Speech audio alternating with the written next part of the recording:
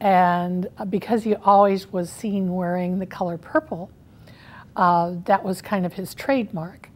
You could almost look at it as a logo clothing for Norman was the man in purple. He had unusual treatments, especially one that I know of, for curing cancer. And one of those was peppermint oil and kerosene was used for open lesions. My grandmother was treated by him for breast cancer, and she could come home a couple of weekends, but my aunts had to apply the mixture of the right amount of peppermint oil and kerosene to her lesions. The effect probably on my family was a real disregard for Norman Baker. And the way I heard my dad speak of it was that he robbed them of their hope as well as their money. He took everything that the people that came to him, not just my grandmother, but the people that came to him paid money thinking they were going to be cured. And in order to cover up some of the people that were not cured, my dad would tell the story of there was like a sally port between the clinic and the now building where H&I's headquarters and the future home of the library is going to be. And if someone passed away, they were not removed by the funeral homes until under cover of darkness. I think he was that vaudevillian, that showman, that he had to have something that was outward that people would believe that he had the cure. And by not having the hearses or funeral homes show up at his hospital to take away the body, he was keeping that secret, how many people actually did pass away. He wanted it to appear that he had a cure. I know that after my grandmother passed away, my dad was only 14, and he was very sad. And it was right around Christmas time. He wasn't even able to go to the funeral. And because at that time you would be quarantined for like measles or chickenpox or any of those. So he had one of the childhood diseases.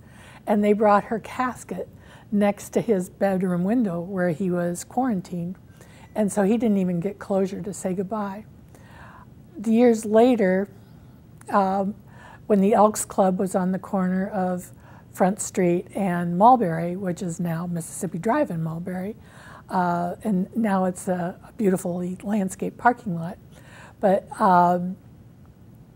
you could look up and you could see the Baker Institute building, and my dad would never park his car where he had to look that cancer is curable. She may have been diagnosed. They went to Rochester, and Rochester said there is nothing they can do. This is oral family history from my aunt. Mm-hmm. And when they came back, they went to talk to her family and ask, you know, what do you think? Should we go to try the Baker Institute, or should? And it's like, what do you have to lose? Is basically what they did. And that's, you know, that's kind of a sad way to think of it. They were looking for hope.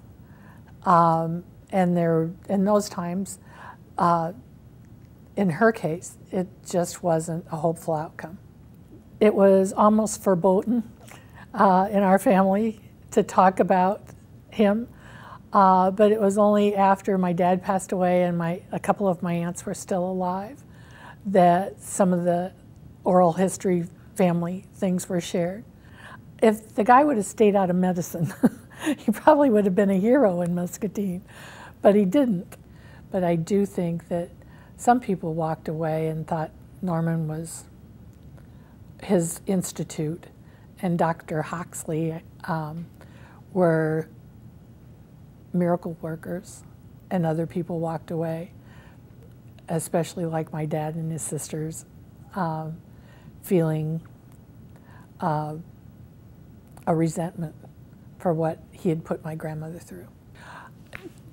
Muscatine is better off having Norman Baker as part of his history because of the good things that he did do, the inventions, the entrepreneurship.